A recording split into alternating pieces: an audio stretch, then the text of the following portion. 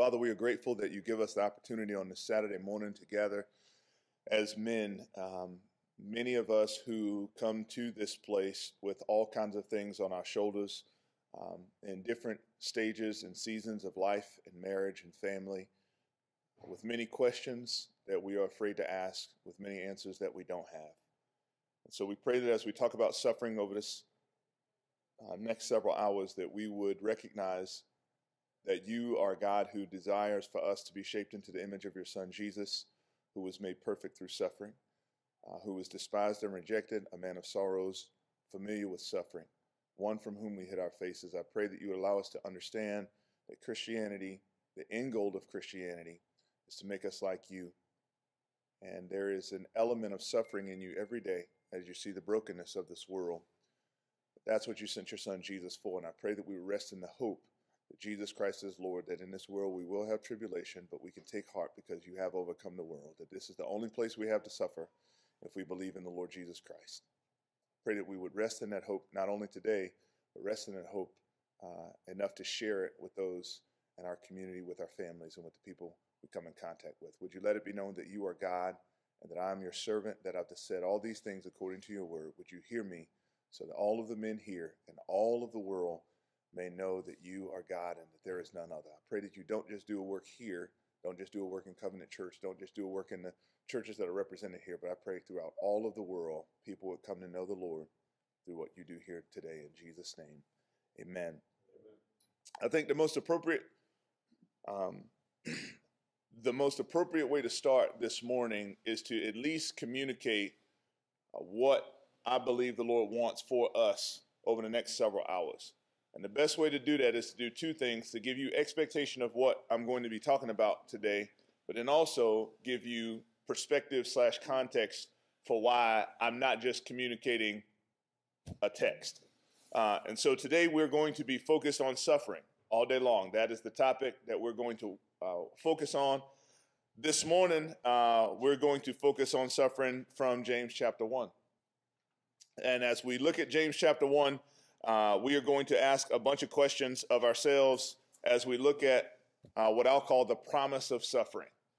I grew up as a pastor's kid, grew up in Southern Virginia. I got saved when I was 4 years old, asked the Lord Jesus to come into my heart and save me at age 4. I knew that the Lord had called me to full-time Christian ministry when I was age 9, started doing ministry when I was 13 or 14, something like that. And I have been doing ministry ever since. And so I got married in 2006. So my wife and I will this year celebrate year 13, which is great. We have 7 children. And so 7 children in 13 years lets you know that we don't use contraception, because nobody would do that with using contraception. And we did that because we believe that that's what the Lord called us to as a family. We believe that that was the biblical basis for how families should work. And so that being the case, we are in full-time Christian ministry now. And I wake up to teaching people about Jesus, almost literally wake up to teaching people about Jesus. That said, 2 years ago, June 1st, 2017, as we were living our happy life, at that time we had 6 children. On June 1st, 2017, my youngest son then, whose name is Judah, started having seizures. Intractable epilepsy is what it's called, where they couldn't get control of the seizures at all. And so I went from, those of you who ever interacted with Judah, he is just the most loving kid ever. The stories that people tell about Judah, one of my favorite stories is we used to take our kids over the mountain to St. Paul's Presbyterian Church that a lot of you guys know about, to CCA.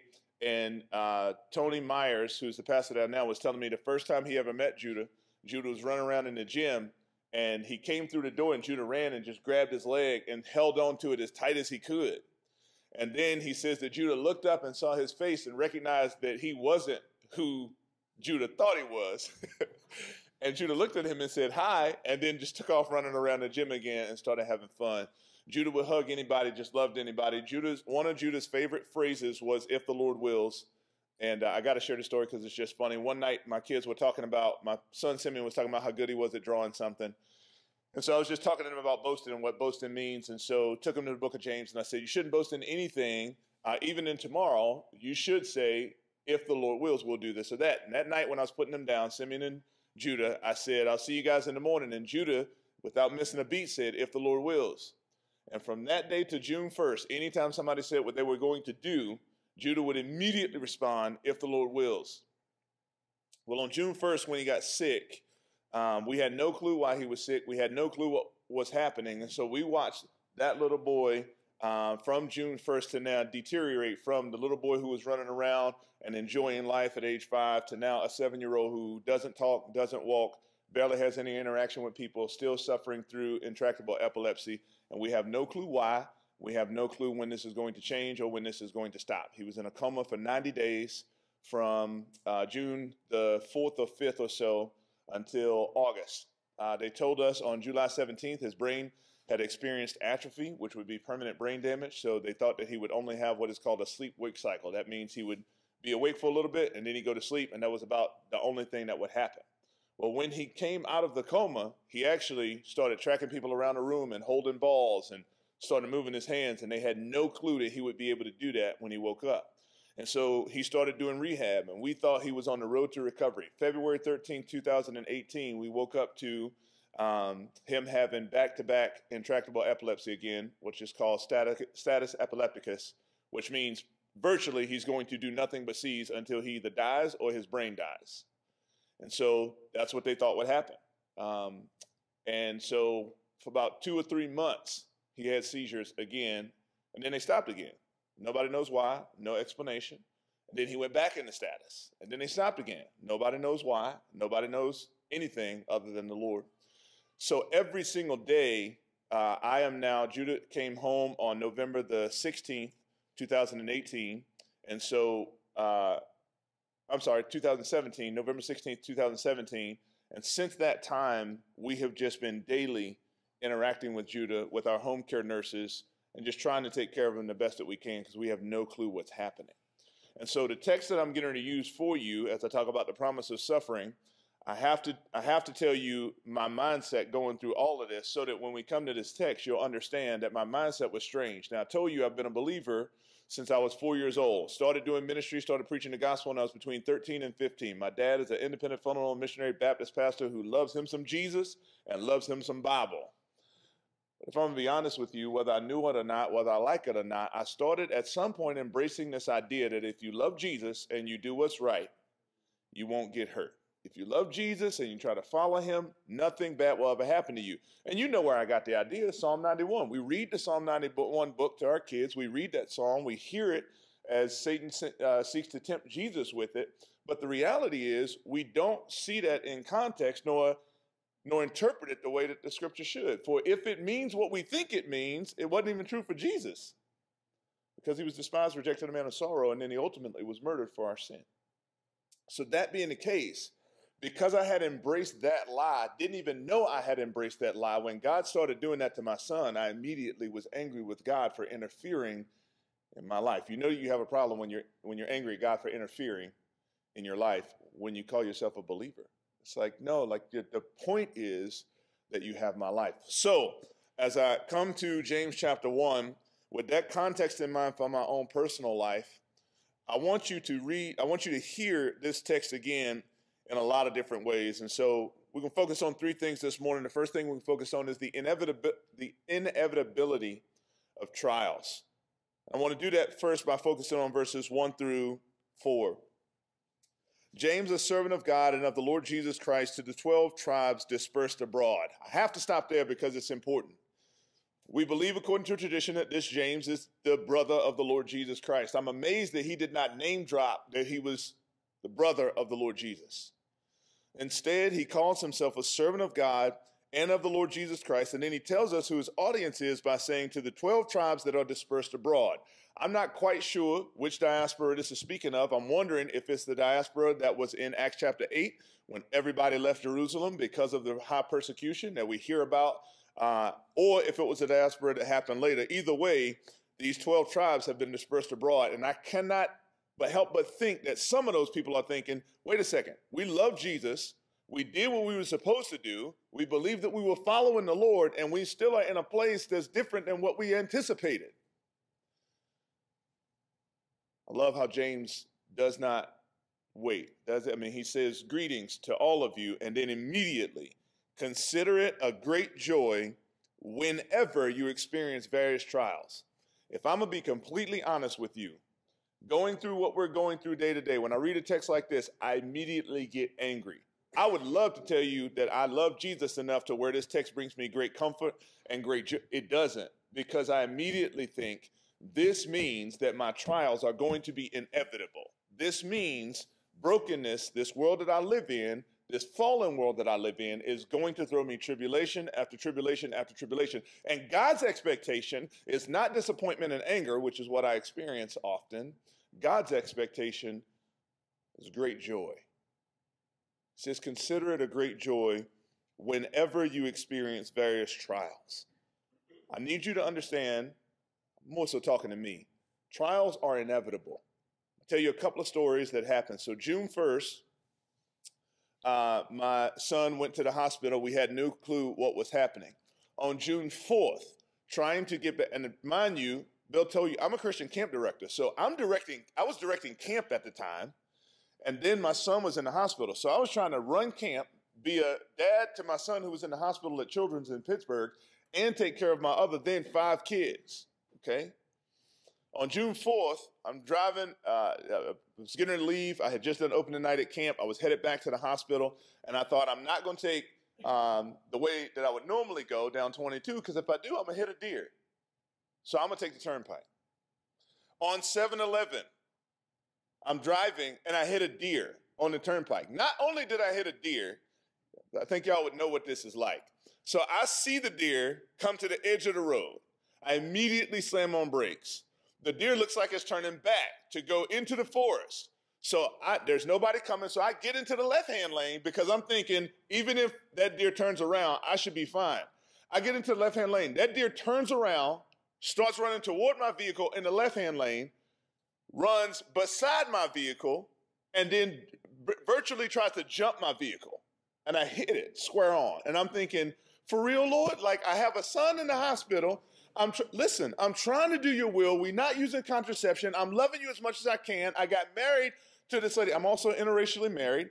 Now, I married my wife because God called me to. Not that she's not awesome. She's amazing. But at the end of the day, all of these things that I've sacrificed in life, I'm thinking, God, I've given up everything, man. And now I'm hitting a deer too? Like, what is wrong with you? You think that that's something. We get a call like 3 weeks later that I had an uncle that May, a cousin that I have dropped dead at age 36. He was about to be 37. And we were at the funeral, and he was a believer as far as we know, so we had a great celebration time. Well, one of the uncles who was there that I spent time with, we got a call 3 weeks later after I've hit this deer and my son is in the hospital. He had fallen down the stairs, his kidneys were messed up, and he wouldn't live through the night. So there I am in the hospital trying to process looking at my son in a coma, where I get this call that my uncle won't live through the night. The uncle I was just telling jokes with 2 months prior. Not only that, then we continued to move forward, and in November, I get another call that another uncle has prostate cancer. As a matter of fact, we got the call in like September that he had prostate cancer, and they didn't know how long he would live. So he ended up dying in November. So we met all of these families in the PICU. One of the families we met had a 2-month-old that perished in the PICU. And there we were, having just met these people, praying with them for God to heal their daughter. And about 3 weeks later, that daughter, we were praying with them as they were saying, see you later to their little girl. Not only that, we met another family that I knew of in the PICU that on, I think it was October the 16th, it was actually September 23rd or 25th. I was there. We're doing a treatment with Judah. I ran upstairs to the PICU because she was back in the hospital. And I went and I prayed over her, and that next day she began to improve, and we started getting updates that she was improving. And then all of a sudden there were no more updates, and 2 weeks later, she passed. So it was the hardest thing I ever do. They asked me to actually share at her celebration of life, and I went and I did that. And all of my processing, if I'm going to be completely honest with you, even though I know this text and I know what the scripture says, all of my processing was, God, what are you doing? Like, how do you justify allowing all of these terrible things to happen? Particularly, this is just another side note, on November 6th, 13th was my daughter's birthday. I was surprising my family. I was driving home from the hospital. And we got pregnant during that time with Asher. It's just a lot happened. And so it was November the 13th. It was a Monday. I was surprising my family. I was early. We were bringing you to home that Thursday, which was November the 16th. And I'm 1 mile from my house, and I hit another deer. I'm thinking, Lord, like, So I got to tell this story now because I'm telling you all the crazy things that happened. Here's another crazy thing that happened. Went to a meeting, sat down with a man who, in that meeting time, said he would give us resources to help us do camp. And he ended up giving us $20,000. I was so happy. So I jumped in my vehicle. Mind you, I had hit a deer already on June the 4th. This was like early July. I had already hit a deer. The bumper was hanging on by some screws because I didn't have time to get it fixed because I was in the hospital. I jump on the turnpike. I'm going 70 miles an hour on the turnpike. My bumper that is attached by screws on either end falls off in front of my vehicle going 70 miles an hour on the turnpike at 4:30 in the afternoon. I'm trying to find a place to pull over. Those of you who know the turnpike, I was at about exit 70, I was about exit 87. So there is no exit at 87. That's just a mile marker, if you know the turnpike at all. So I pull over. I happen to have tools in my vehicle, so I screw it back up. I put as many screws as I can across the front bumper, just thinking this will be fine. I get back on the turnpike. I'm driving on the turnpike. Many of you know what a service plaza is. It's around between exit 70 and 80. It falls off again. I'm going 70 miles an hour on the turnpike. There's traffic everywhere. I pull over right before the overpass, right before that service station. I'm looking at the service station.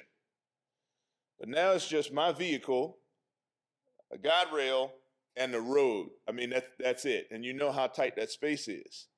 And I remember getting under the vehicle, and I remember thinking, I'm going to screw this up one more time, and I hope that it stays. Well, all of a sudden, I hear this very loud, shrill sound. And remember, cars are still zooming past, right?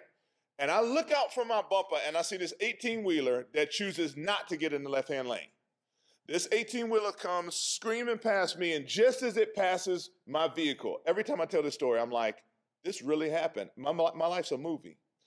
The back wheel of the 18-wheeler exploded. When it exploded, the debris from the 18-wheeler was hitting my vehicle, okay, on the side of the road. I distinctly hear the Holy Spirit say to me, do not be afraid. And I'm like, Lord, have you lost your everlasting mind? If I was not next to this 18-wheeler exploding, I would not be afraid. Why are we talking about not being afraid when I don't feel like you're protecting me? And I hear all of this protection from Psalm 91. I hear all this, and the Lord showed me something that day that I will never forget. When you wear a bulletproof vest, you're protected, but that doesn't mean you can't get hurt. And I think what I've done with the scriptures and what I've done with the Lord and what I've done even with James is I have made the scripture say something that it doesn't say. My idea is if God is protecting me, that means I can't get hurt. That's not true. Just like when I wear a bulletproof vest. I can get shot and it can hurt. I can still get bruised, but I'm still protected. And the Lord taught me something that day. He said to me, either I got you or I don't. And I said, well, I need to know that you got me. He said, don't be afraid. So I go back underneath the vehicle. There's debris in the road. Cars are swerving to miss the debris from these tires in the road. One car hits debris. It comes up. It hits the front of my vehicle. And I'm thinking to myself, God, I know you got me, but like, what does that mean? Does that mean like you are going to let me get out of this unscathed? Or does this mean you're going to let me get out of this and put me in the hospital too? Because just because you got me doesn't mean I won't get hurt. He said to me at that time something very similar as he's saying here. What he allowed me to understand is even if I get hurt, he still got me. But that's not what I want to hear. And that's not what I want to live. I want to be protected in a way that I'm far away from trials and far away from being touched by them. But that's not what God will allow us. In fact, God didn't allow that for his own son, so I'm not quite sure why he would allow that for me. Inevitability of trials, they're going to come. Number two, the maturity that comes from trials. Notice verse 3. Whenever you experience various trials, because you know that the testing of your faith produces endurance, and let endurance have its full effect so that you may be mature and complete, lacking nothing. The opportunity that we have, that comes from us experiencing trials is the reality that we can be mature. One of the things, another analogy that the Lord gave me that was really cool is, when you are before age 16 or so, somebody is completely taking care of you for the most part. Somebody's providing your food, somebody's providing your clothes, somebody's taking care of you. You can stay age 16. You can stay for people, you just won't be mature. And what the Lord communicated to me was, I desire to be made perfect, complete, mature through success. But the reality is, nobody has ever been made mature through success. We're made mature through our failures. At some level, greatness has to be seen not in what you accomplish, but in what you overcome. And so as I look at this text, the thing that is the most convicting to me is knowing that the testing of your faith produces endurance. Wait, so God, by his grace, gives us faith and then tests it. Why would the God of the universe, who by his grace gives us faith, then test the faith that he gives us? He does that so that it can be proven to us that we have the very faith that he's given us, and not a faith that we fabricated for ourselves.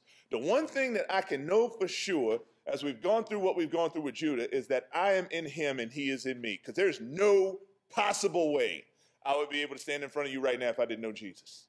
No possible way I would not have already put a bullet in my brain if I did not know Jesus. It's just too hard to live every day. But the Lord continues to remind me, and I want to remind you, when you know Jesus and he's testing that faith, notice what James says. He says, because you know that the testing of your faith produces endurance. It produces the ability to remain steadfast under trial. And guess what? Jesus said in John 16:33, in this world you will have tribulation. Take heart, I've overcome the world. Let endurance have its full effect. In other words, let remaining under trial have its full effect so that you may be mature and complete, lacking nothing. I love working out. I love training athletes. That's what we do at Summer's Best 2 Week City Kids. And so every single athlete that I train, most of the time, my goal is to make sure that they fail in the gym. Fact is, I was dropping Simeon off at school. He's my oldest son 2 days ago. And I said, Simeon, I want you to enjoy your day. I want you to share the gospel with people. But most of all, I want you to fail. He looked at me and he was like, what? I was like, I want you to fail, but I want you to fail forward. I love training football players. One of the things that we tell football players on offense is if you fall forward, you gain another 3 yards, depending on how tall you are. If you fall forward, you gain more yardage than if you fall backwards or to the side. Just fall forward. Fail forward. And the reason I'm saying that is remaining under trial, even if we are not doing it the way that we think we should, helps us become more mature. I can't get any stronger in the weight room if I'm only lifting weights that I can lift. If I'm only doing reps that I can do. I have to do something that is harder for me in order for my muscle to grow. But we don't want to do that. Let me not speak for everybody. I often don't want to do that when it comes to Jesus and knowledge of him. What I'd like to do instead, y'all, is I'd like to read my Bible. I'd like to, by osmosis, or like the Matrix, I'd like him to download all the information in my brain, and then me heal people, me turn water into wine, me feed the 5,000, and me love people well. That's what I want to do. He communicated to me through this time, if you ever want to see a miracle, you have to live in such a way that a miracle is necessary. So everybody wants to feed another 5,000, but nobody wants to be hungry. Everybody wants the Red Sea to be split. Nobody wants Pharaoh chasing them, and nobody wants slavery. Everybody wants the miracle of the turning the water into wine. Nobody wants to be that bridegroom who was insufficient enough to provide it for everybody. The thing that the Lord has convicted me of more than anything else is I buy a Christianity daily that is not the Christianity of the Bible. Even though I've been a believer since I was 4, I totally forget that every way that the Bible describes Jesus in Isaiah 53 is the exact opposite of what I want to be day to day. But the opportunity is there for me to mature to that. Can I show it to you real quick? If you would, turn your Bible to Isaiah 53.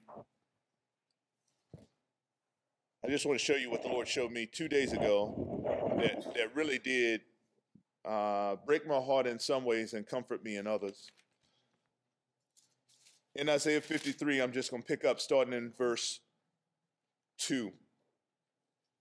This is describing the Lord. Yes, sir. I need you to know that this is describing the Lord Jesus Christ. This is not just describing some random bird. This is describing the very Jesus that we proclaim to worship. This is him in earthly life before he came. And when I say before he came, I'm saying this description came before he came. When he came, he lived this description. He grew up before him like a young plant and like a root out of dry ground. He didn't have any impressive form or majesty that we should look at him, no appearance that we should desire him. He was despised and rejected by men, a man of suffering who knew what sickness was. He was like someone people turned their faces from. He was despised, and we did not value him. Let me do that in ways that we can understand. That means he was not impressive.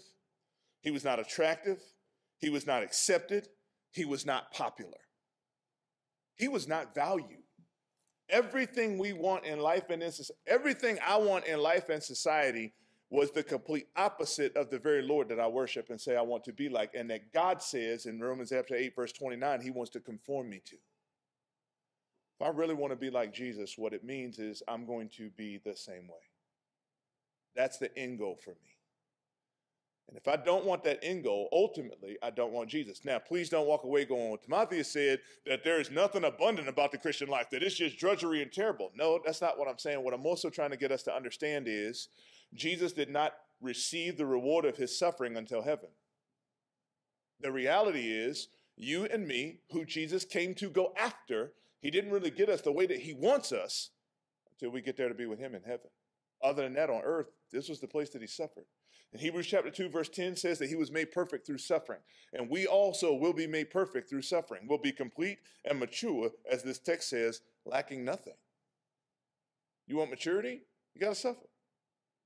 That's the reality for anything. My son hates math. I'm like, do you want to grow at it?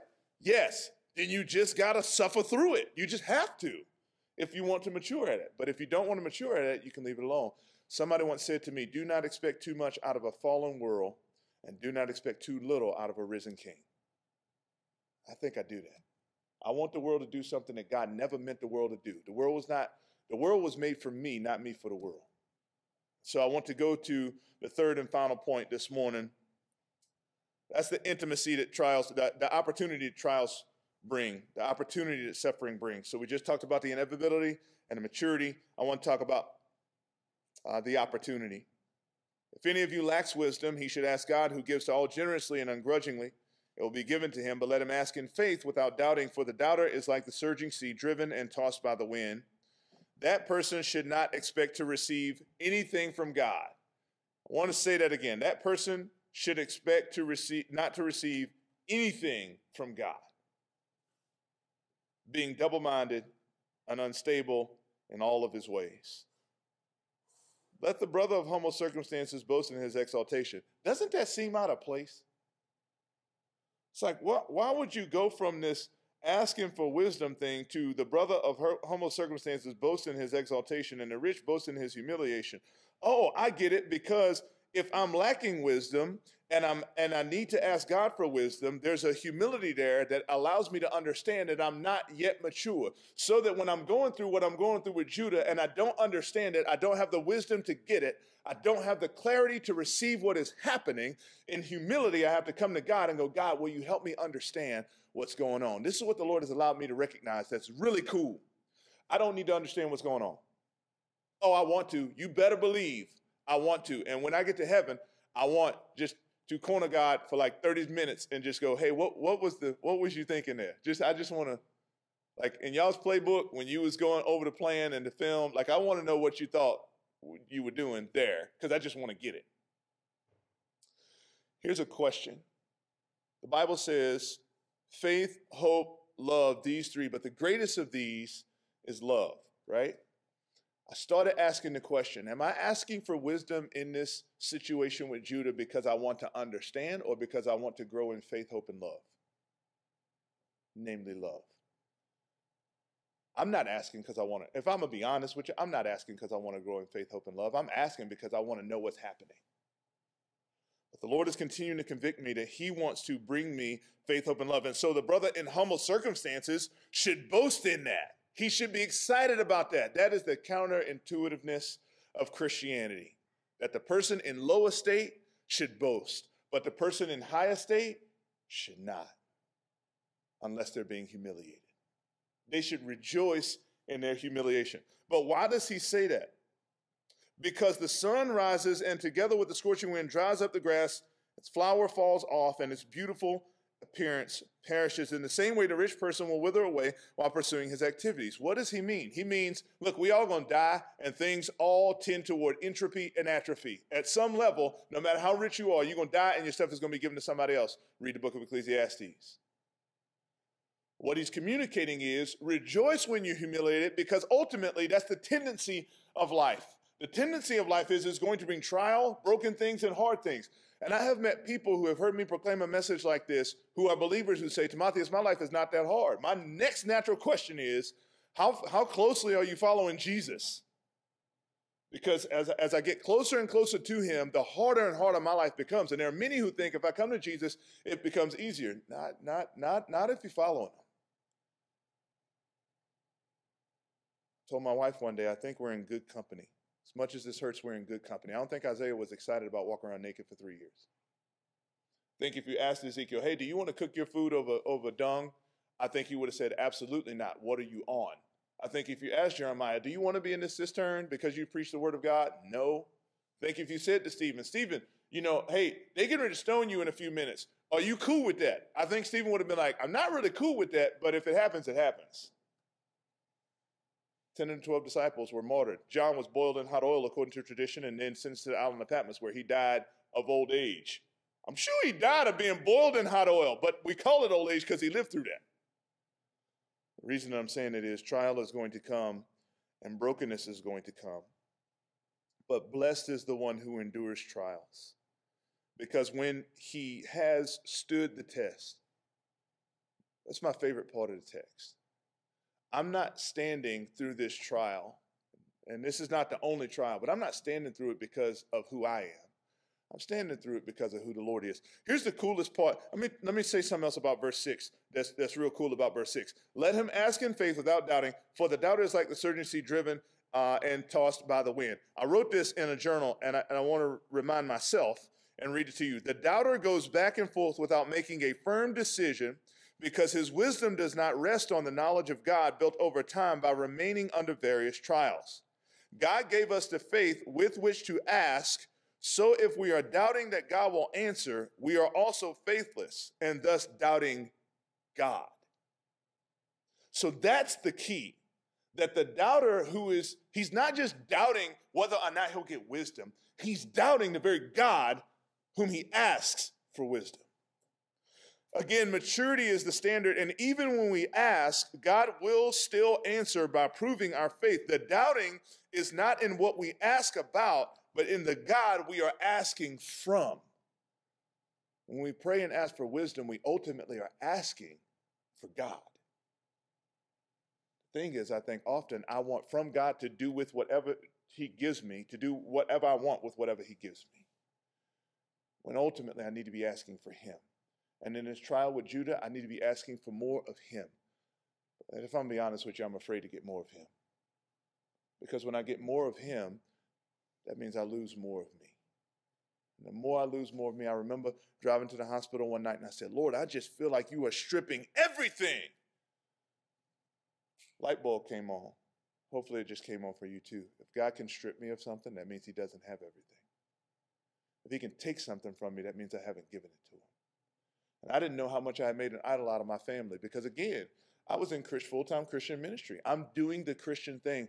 I recognized through the last 2 years of my life that I've loved God the worldly way and didn't even know that I was doing that. So blessed is the man who endures trials, because when he has stood the test, he will receive the crown of life that God has promised to those who love him. I read that to you, reminding you and reminding myself of what I came to in verse 6, because he'll receive the crown of life. And there are those who argue over whether or not this is an actual crown or not, but this is something I know for sure. That crown of life really does allow us to understand that eternal life is knowing God the Father and Jesus whom he sent. That's John chapter 17, verse 3. Ultimately, through trial, we get to mature, and the Bible says we will be complete and mature, lacking nothing. So when I ask you this question, do you really want to grow? I'm not really asking, do you want to grow? Because you're already living whether or not you want to grow. What I'm asking you instead is, how much of God do you want? Now I need to make this statement, and then I'm going to close this morning. You have as much of God as you want. He is not in heaven going, I don't want you to have any. No, the reality is he wants you to come to him. He wants to give himself to us. So if we're going, I just want more Jesus, he wants you to have more of him than you do. He cares more about your sanctification than you do. He cares more about you knowing him than you do. So if you're going, I need to know more about Jesus, I want to know more about Jesus, he wants that way more than you do. So what's standing in your way? What might be standing in your way is suffering itself. Whether suffering you're already going through or the suffering you're afraid to go through when you turn toward his face and follow him on the road that he walked. Can I just tell you, you can choose to do that. You just won't be complete and mature, lacking nothing. Father, we are grateful that you've given us your word to let us know that you really do want our maturity. You want us to be complete and mature, lacking nothing. I will readily confess to you, I don't want maturity. I want the knowledge. I want to be able to tell people about you, but I often don't want maturity.